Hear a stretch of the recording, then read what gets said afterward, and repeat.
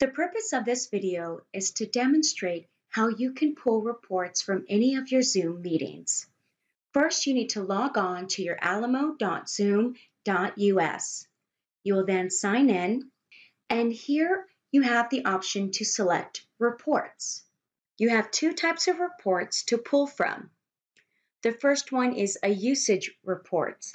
So this can come in handy if you are trying to track who was participating in your Zoom meeting. So here I'm going to make my selections, and I want to focus on this month in particular.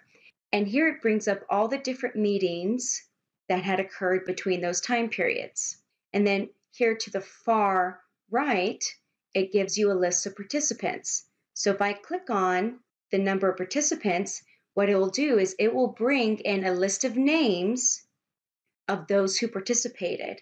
It tells you what time they joined and what time they left, and then it gives a duration of minutes. I could then also export this information, and it goes into an Excel. Another kind of report that you can view is registration reports and poll reports for meetings.